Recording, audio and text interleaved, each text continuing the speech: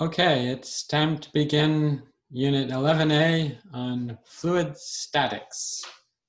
And so we see on the screen a fluid can be a liquid or a gas, something that moves. It's kind of a big volume that moves around. So we have to think about this a little differently than a center of mass that's moving like a point particle with some rotation around it. We have to think about, okay, what is this piece of fluid doing? What is another piece of fluid doing?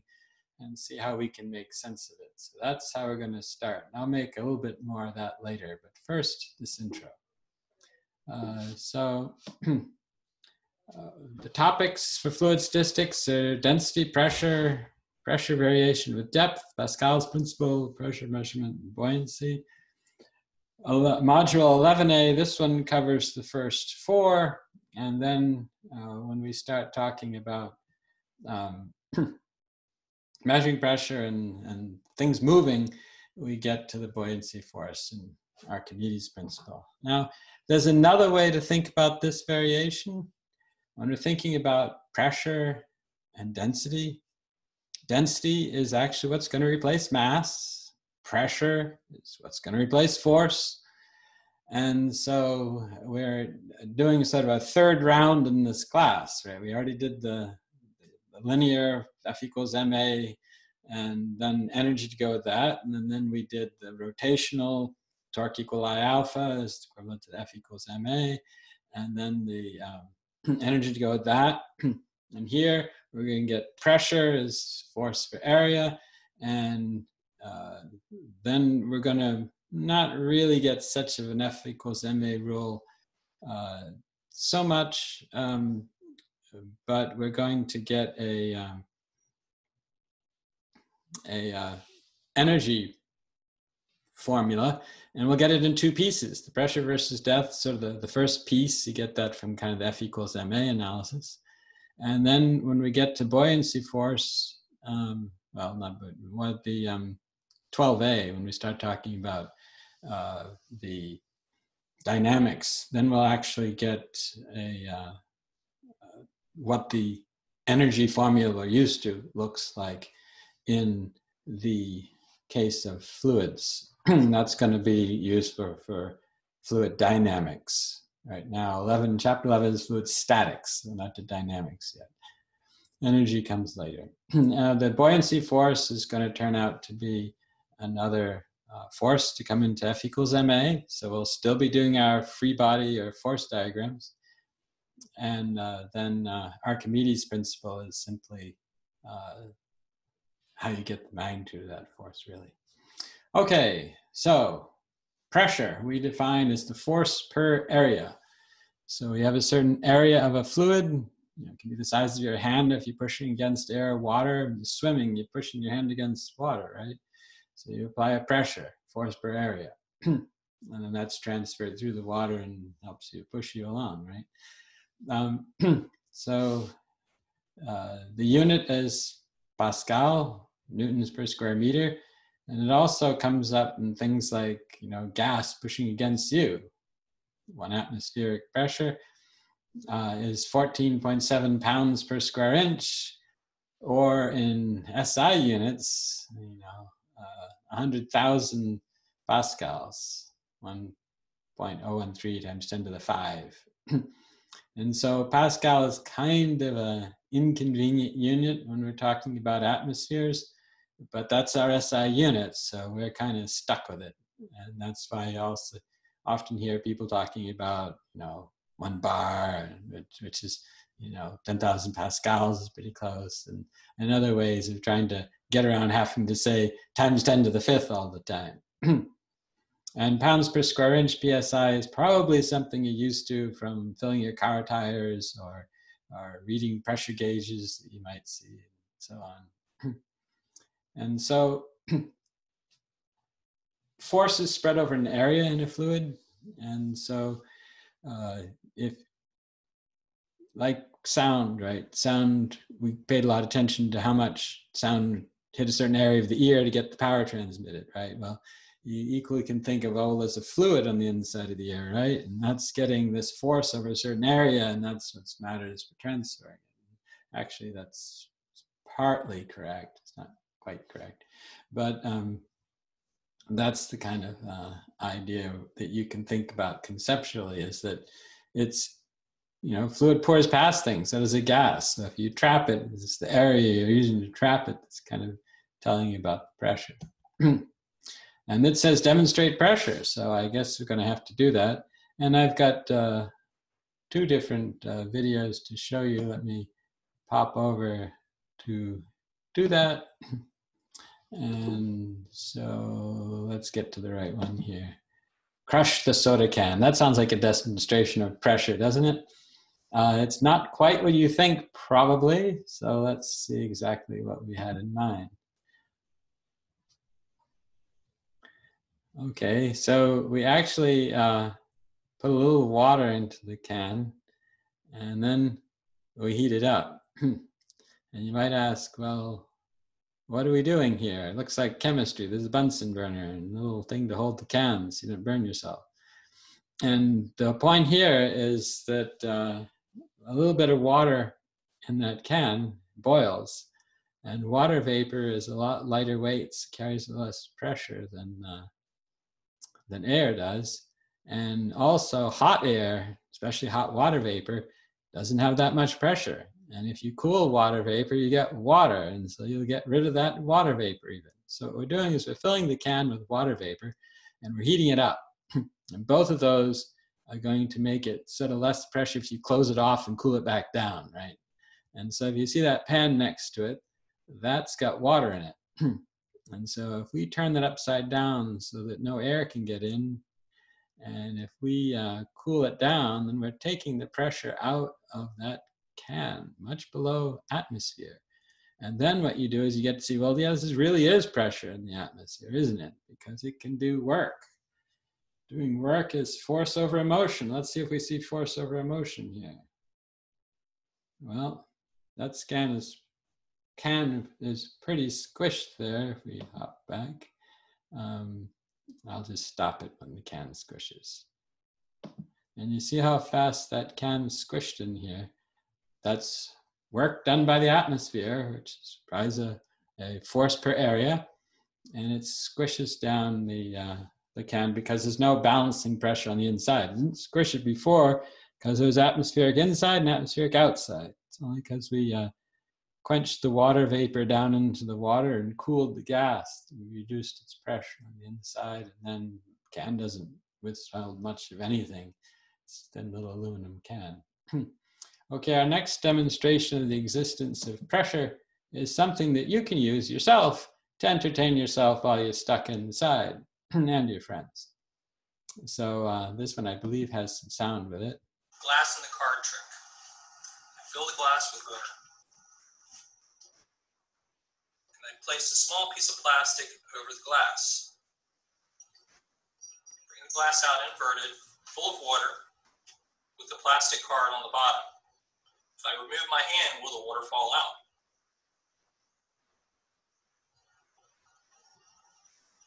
The water doesn't fall out. The weight of the water is pulling down, but the atmospheric pressure is pushing back up. The atmospheric pressure being greater than the weight of the water holds the card in place, but only barely. If I just tap the card, the water comes out.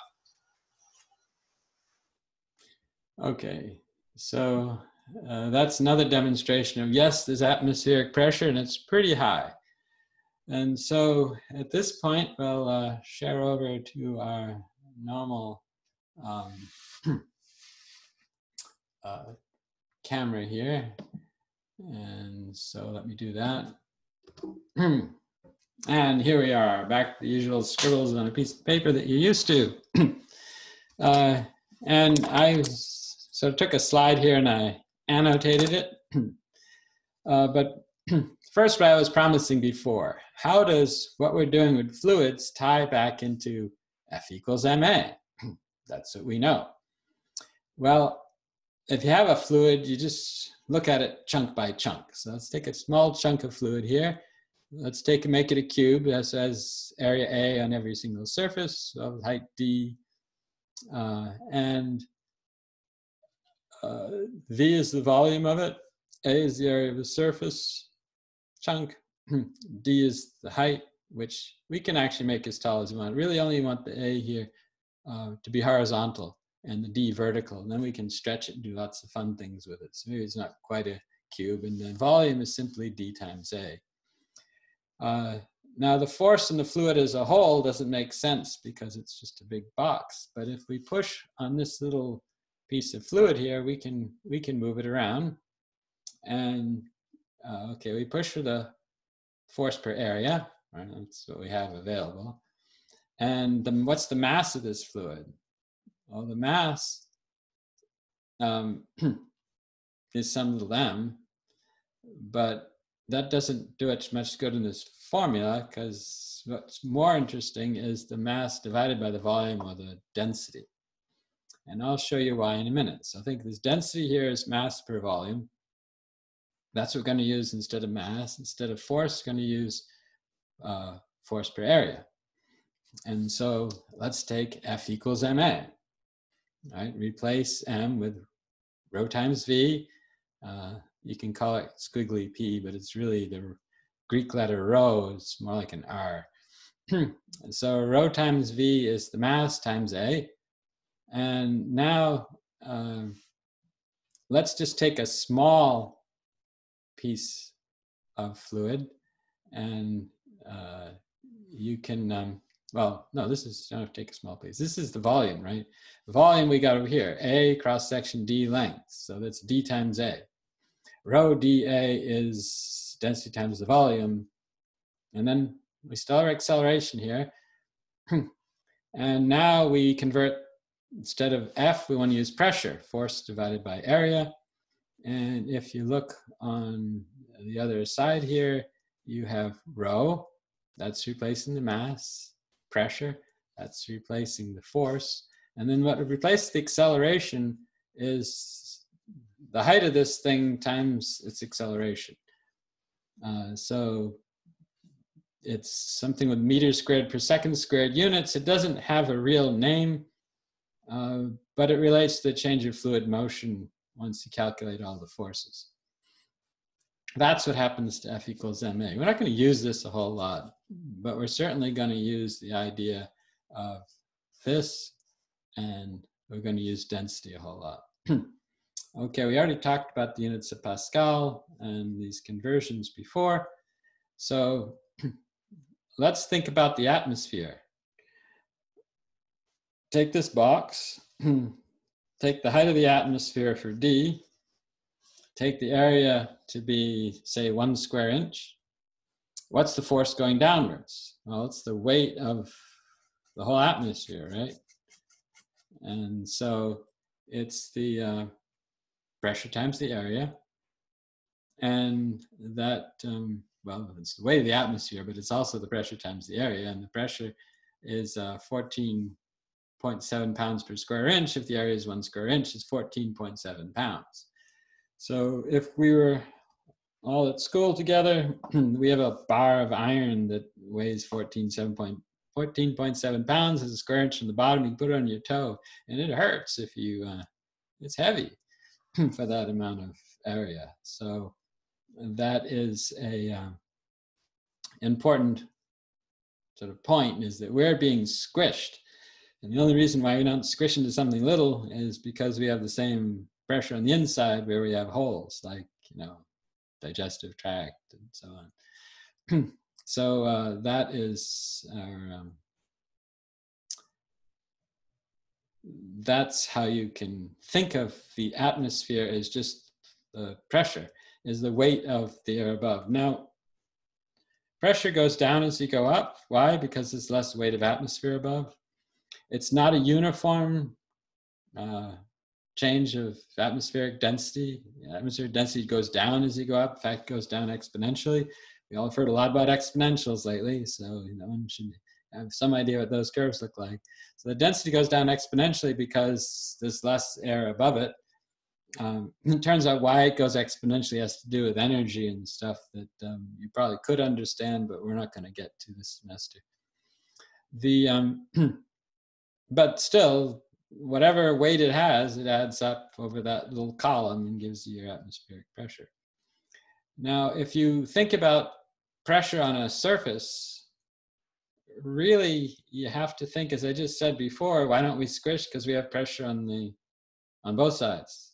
It's about the same, atmospheric pressure. So you really have to think of this pressure inside minus pressure outside is what the force is on the surface.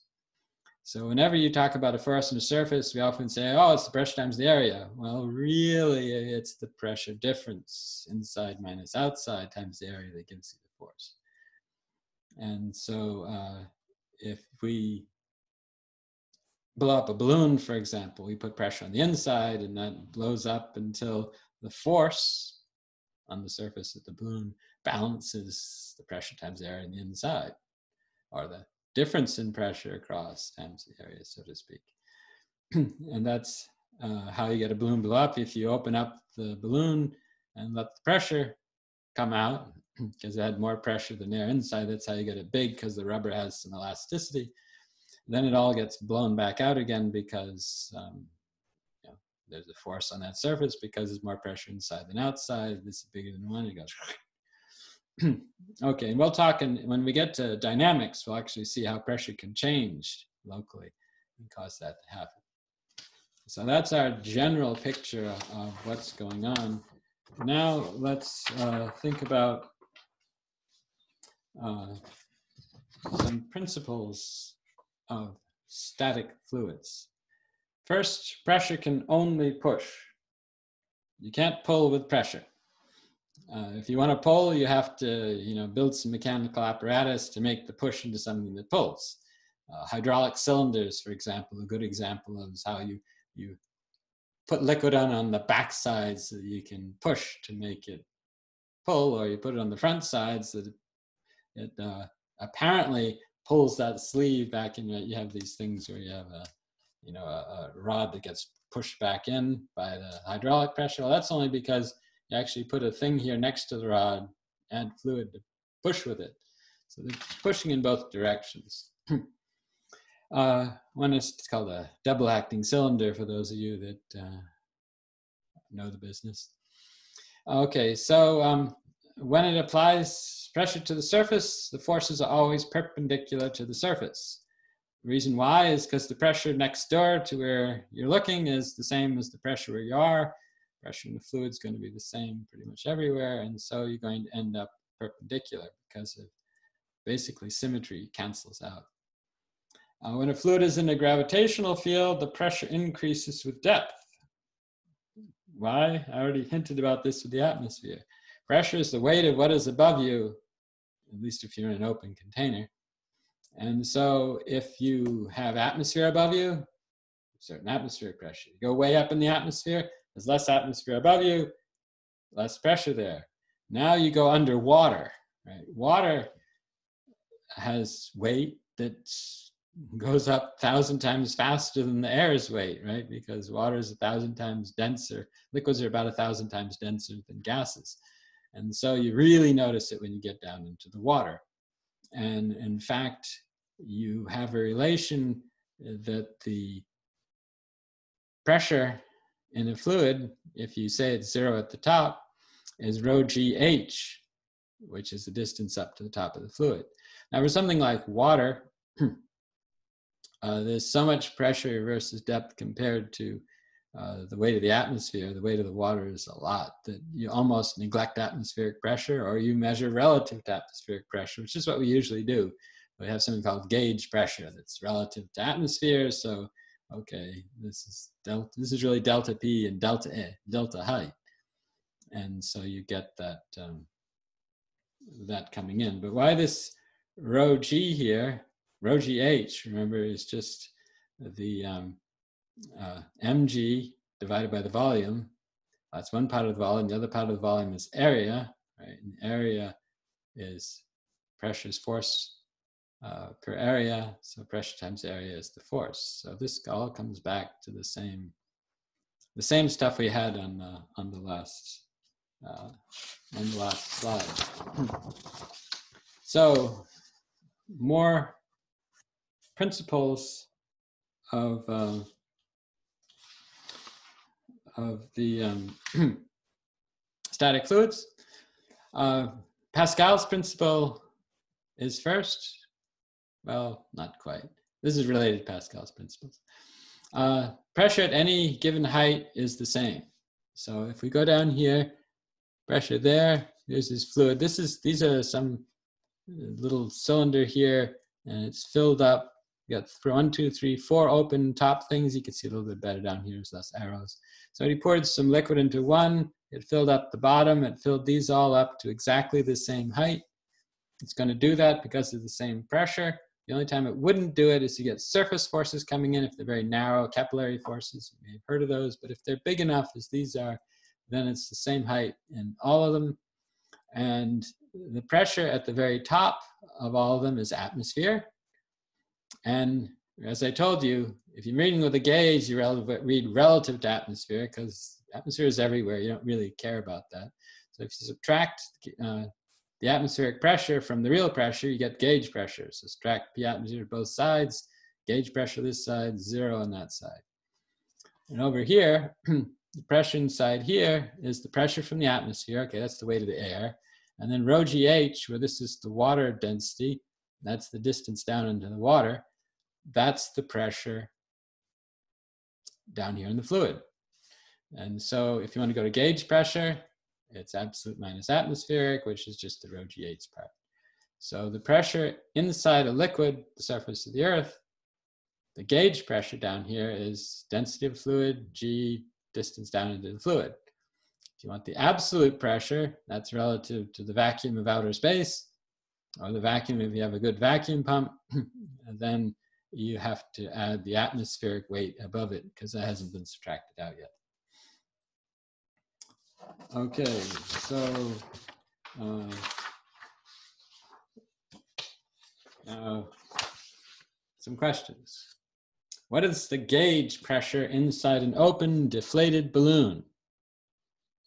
Well, absolute pressure, and there's the atmosphere. It's open. So if it wasn't the atmosphere, you'd get a force on it, right? Force is pressure times area. There's some area in the open part. If there was a pressure difference, you get a force to push the air out.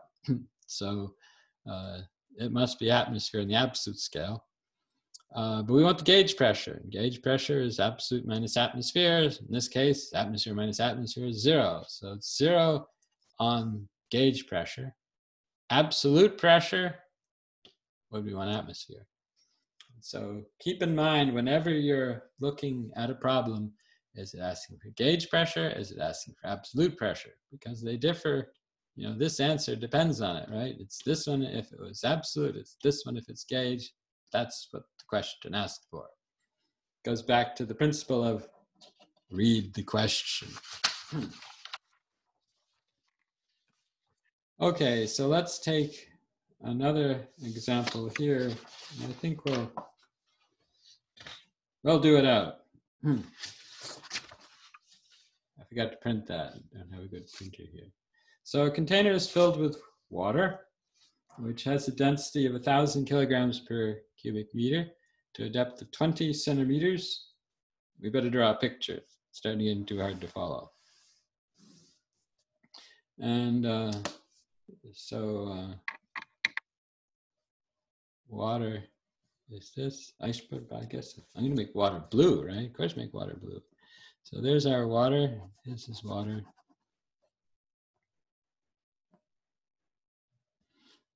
And it's filled to a depth of 20 centimeters. Why don't we convert that into meters right away? What's 20 centimeters in meters? I have to move it over 0.2 meters. And then, and this is a density of 1,000 kilograms per meter cubed. And then, let's see, oil to a depth of 10 centimeters. I'm not going to put any waves on the surface. Might be a few, probably not too many. Oil, and that's 920 kilogram per meter cube. To a depth of 10 centimeters, so that's 0.1 meter. And we want the gauge pressure at the top. And of course, it's P atmosphere out here for absolute, or P gauge equals 0. So right at the top is 0 P gauge. That's at the top. Okay, so then let's start calculating down from the top, right? The pressure at the bottom is equal to the weight of the water per area plus the weight of the oil per area, and then there's no atmosphere for gauge pressure.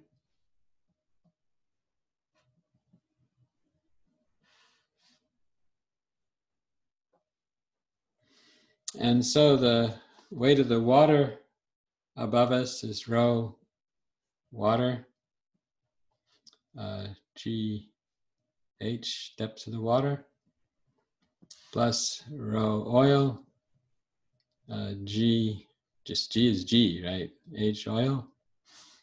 And that is equal to 1,000 kilogram per meter cubed times G is 9.8 meters per second squared. And H is 0.2 meters. And then we do the same for oil, it's 920 times 9.8 meters per second squared times 0.1 meters. And if you work it out, this is 1960 pascals plus 900 pascals. And that's equal to 2860 pascals.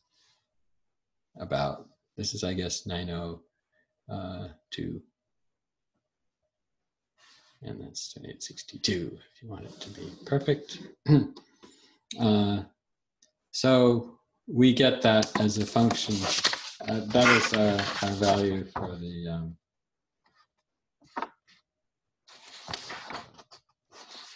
for this. Now there's another follow-on right here.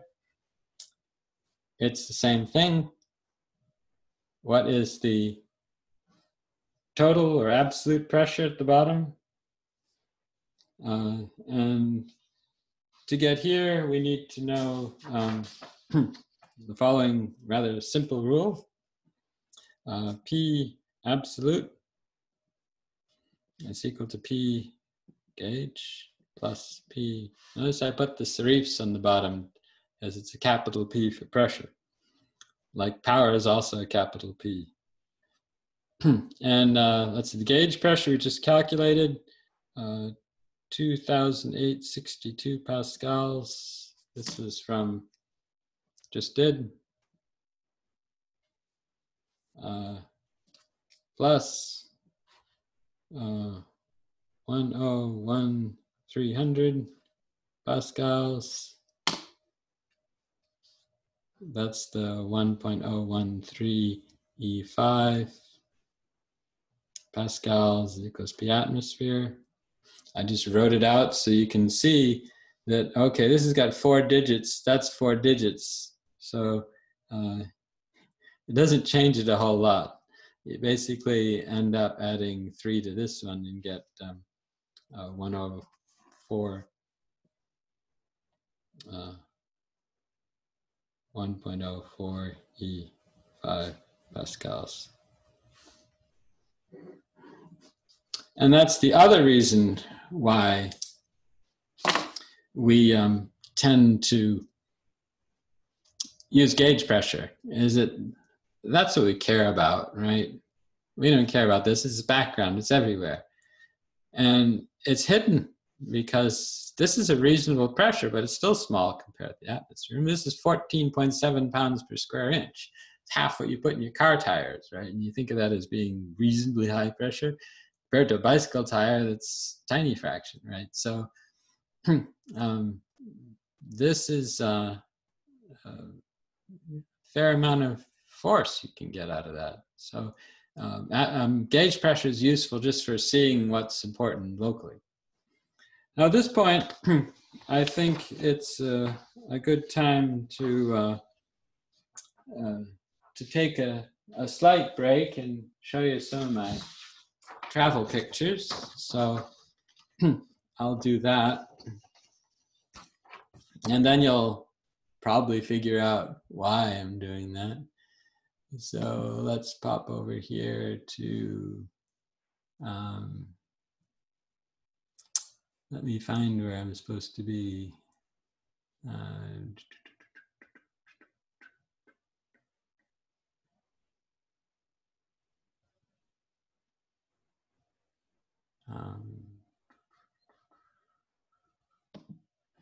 Let's try this.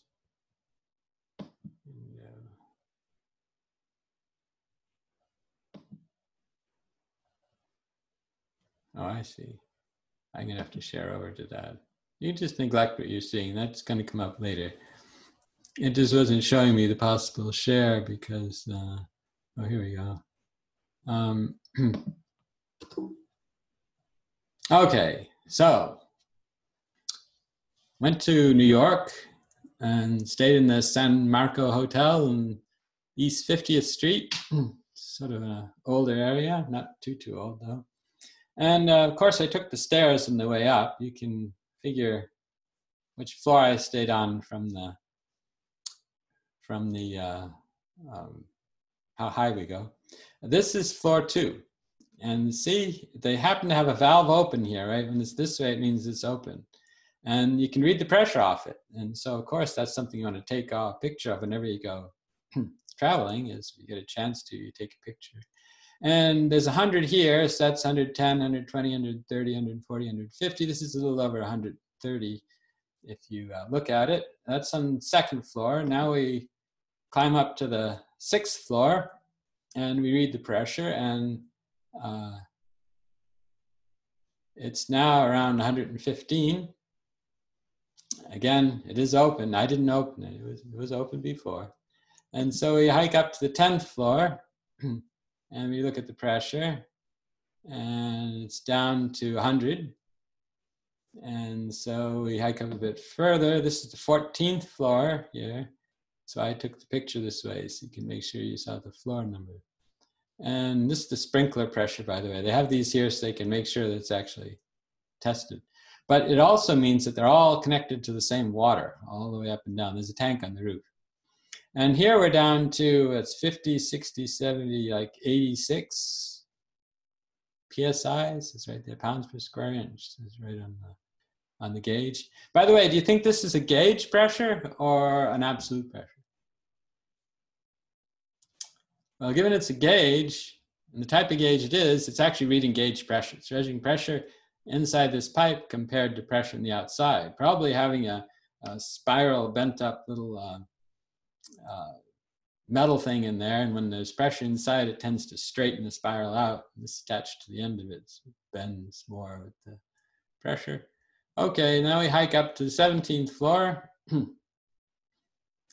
And look at the gauge, and up here it's down to 60, 75, about maybe 74. And you say, okay, what are we going to do with these? Well, we change our view over to the other share. We plot them, of course. And if I plot it, here's the floor number. And we did the 2nd, 6th, I guess 10th, 14, and 17. And we draw a line through it. These two seem to be high, the last two. And I'd say, well, why are they high? Well, you think about it a little bit. I know why, because I climbed those stairs. And let me tell you why. Because in New York City, in hotels, for some reason, I'm not quite sure why, there's no 13th floor. And so really, this one here shouldn't be at 14, it should be at 13. And this one shouldn't be at 17, it should be at 16. Because in physics, we don't skip 13, no matter what your superstitions are. And so if I go and replot that thing, this is simply Excel. With instead of 14, we use 13. Instead of 17, we use 16. Then they fall nicely onto a straight line, because now we're not doing any superstitions here that might throw our data off. And we find that well, we have a beautiful line. The fit line has a slope of minus 4.08. And if you think about it, what does this number mean? Well, it's a slope, right? It's rise, it goes down, so its rise is negative, over run. Rise is change in pressure, run is change in floor. And X is the floor number, so this is simply the change in pressure in PSI per floor. So that's minus 4.08 here. We're going to do this in English units. That's our official units in this country, so don't get mad at me. Square inch is not official unit. Units are pounds, feet, and slugs for mass. You remember I told you that. So we want this in pounds per square foot, not pounds per square inch. And so if you do the conversion, which is essentially multiplying by 144, because you get a square, you get two of them to change 12 each. So we have minus 587 pounds per square foot per floor. Now, the floor will be, if you think back, right, our pressure was a change in pressure. So P is equal to rho GH. We need the density of water. And density of water, if you look it up, you'll probably find it in pounds per square foot. But that's not the mass density, that's the weight density. We want the mass density because that's what we're used to. So we need to convert it to slugs per square foot. And if you do that, you get about 1.95. Cubic foot, sorry. It's a density, it's per volume, which is a cubic foot. And our little g in English units is in feet per second squared, and it's 32 feet per second squared. So if you have delta P is equal to rho GH, and you want H, because what we're after here is what's the height of the floors, right? Then it's the change in pressure divided by rho G gives you H, divide both sides by rho G. And we now have everything we need here. Rho is this slugs per cubic foot. G is feet per second squared. There should be parentheses or dividing by both of those, of course. And you get 9.4 feet. So this particular hotel had 9.4 foot floors. Now that's not floor to ceiling, that's floor to the next floor. It'll be a little shorter than that because by the thickness of the physical floor, or ceiling to floor, I guess you'd call it. And 8.5 to 9 foot ceilings is very reasonable for a commercial building. So this is probably right on where it should be. Okay, so that is our another example where we're using this pressure versus depth. And let's now hop back to our camera to continue on here. So share over to here. And so, okay, this is where we were. And now let's think about the next step. Right? That's all we're going to do with pressure versus depth. Now we introduce hydraulics. Hydraulics, which I mentioned a little bit before, is all about Pascal's principle. And what Pascal said is that a change in pressure. Now the change here is important because, you know, pressure depends on depth. We just did a few examples on that. We just did a sort of a measurement on that, as it were, in the San Marco Hotel to find out the height of their floors. But if we change the pressure at the top by amount delta P, then the pressure at any depth goes up by the same delta P. So this word change in pressure is really important. It's not saying the pressure is the same, it's the change in pressure. An enclosed fluid is uniformly transmitted throughout the fluid. So if you increase it at the top, it increases everywhere. You still have that same pressure versus depth, you just have a higher pressure at the top, so to speak. And if it's an enclosed fluid, you can control that pressure. It's not always atmosphere. You can make it higher than atmosphere. You can make it lower than atmosphere. But whatever you do with it, it always changes uniformly throughout the material. That is Pascal's principle, and that's what we're going to be using. And a common place this is used is in things like hydraulic lifts. And so suppose you have a little pump over here, has a certain area on its piston, applies a force. Okay, a force, you have an area, it's going to make a change in pressure. Change in pressure, you know, if force is delta P times A, then the force divided by A is change in pressure. So we make the pressure over here, force 1 divided by A1. That's the change in pressure. Now over here, underneath the car, we're going to get a force. And we have the rule, force delta P times A, right? Delta P is the change in pressure from what it was before. So before we had some equilibrium, now we put a delta P, it does something over here. And we get, for again, delta P over here is force divided by area. And if you get the force out, you multiply by the area, and the force you get over here is delta P times area 2. So if you think about it, the ratio of the forces, right? Small force, small area, gives you a big force with a big area. So if this is a huge area here compared to that, the ratio of the forces is the same as the ratio of the areas, right? If you have a big area here, you get a lot more force. So suppose the ratio of these areas was 1,000, and this is a 2,000-pound car. Well, then you push with 1 pound here, and the 2,000-pound car goes up. That sounds like magic, doesn't it? I can push with a little bit, and I get a lot of it. And you might say, where's my comeuppance? I can't get something for nothing. Why can I push with 1 pound and get 1,000 pounds out of it? And the answer to that is down in this corner here. Work. Work is how much energy is done, right? Force times distance. So let's calculate out. Force over here at 1 times distance over here at 1. Well, if the work's going to be the same on both sides, force over here times distance over here is what it has to equal to. And here, you might say, well, suppose the work isn't the same on both sides. You put a question mark here. Okay, let's put an imaginary question mark there. Okay, the force is equal to delta P times A on both sides, right? Force, pressure times area. And so we can put delta P times A, delta P times A.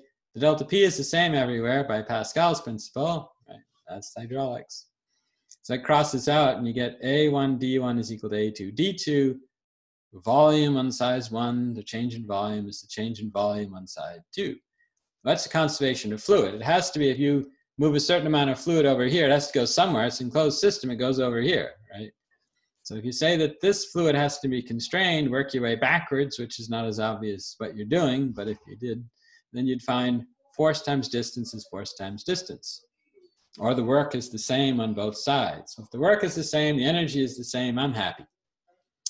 And there's your comeuppance too, right? If this is 1,000 times the force of here, then you move 1/1000th the distance. So you push it over here an inch, it moves over here by 1/1000th of an inch. 25 microns, right? It's almost nothing. And so if you want to move this a foot, you got to move it 1,000 feet over here. Well, that's a pretty long ways to go with a piston, 1,000 feet, and that's why you have, you know, little pumps that pump some, hold the pressure, let you pump again, let you pump again, let you pump again, because 1,000 feet is a long ways to go, and often you might want to move this up, not 1 foot, but say 10 feet. Okay, 10,000 feet. Yeah, you need a pump. And that's why you have these recycling pumps. Either you go up and down with a hand pump a bunch of times. Each time you're moving this a little bit, or you just have a motor turning a pump so it does it more continuously.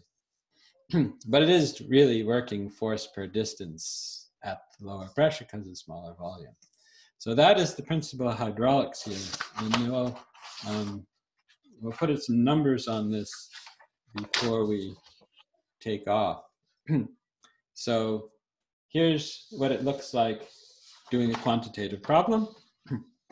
Okay, hydraulicless has a master cylinder. This is what causes delta P.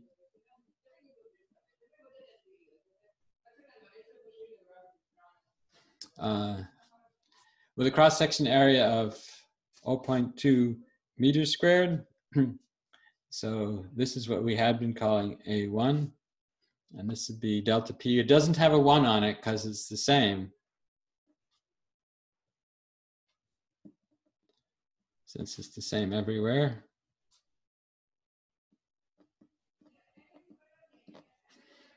And the slave cylinder, that's the one where the delta P is used. The cross-section area of this, that would be A2. And a car 14,000 newtons is on the slave cylinder. So this is F2. How much force must be applied to the master cylinder to lift the car? Okay, you can say that delta P at 1 is equal to delta P at 2. And delta P at 1 is equal to force per area, right?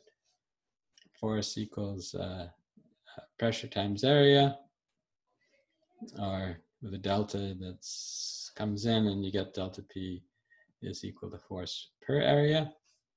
So this is F1 over A1 is equal to F2 over A2. And we want to know force 1. Force 1 is equal to A1 over A2 times force 2. And that is equal to 0.2 meters squared over 25 meters squared. 25 meters squared, that's pretty big. That's like a 5 meter radius, well, 5 divided by the square root of pi, meter radius.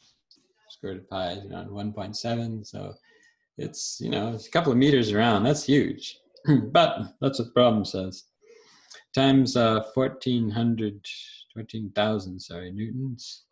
And if you put that in the calculator, you get 112 newtons.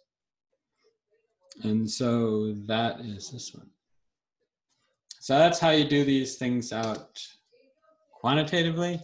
You basically end up using F equals pressure times area and solve it for what you want. Delta P is going to be the same, so you normally end up setting the two delta P's the same and then run through the end of the problem.